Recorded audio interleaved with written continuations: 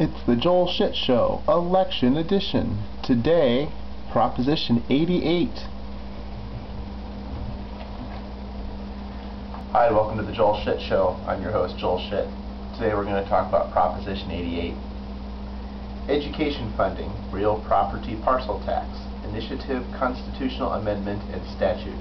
Put on the ballot by petition signatures. Imposes $50 tax on each real property parcel to provide additional public school funding for kindergarten through grade 12. Exempts certain elderly, disabled homeowners from tax. Use of funds restricted to specific educational purposes. Fiscal impact. State parcel tax revenue of roughly $450 million annually allocated to school districts for specified education programs. So this is a parcel tax. Parcel taxes are on land that people own, so directly it affects people that own the land, and indirectly it can affect the people that rent the land from the owners. It just depends on whether the owners pass that increase along to the tenants. It's up to them. Some do, some don't. Where I live, when they get assessed an extra parcel tax, they don't pass it along to me.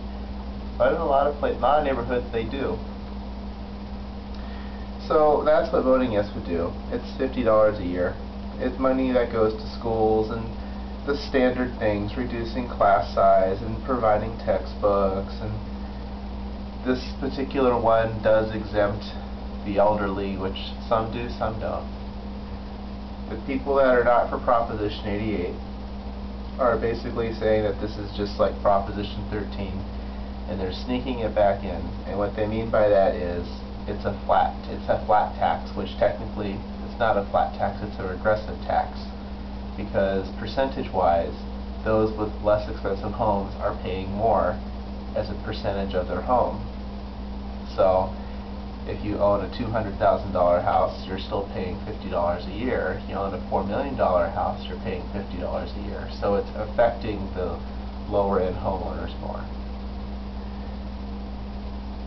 It says, now the people against it say that 95% of schools would never receive facility grants under Proposition 88.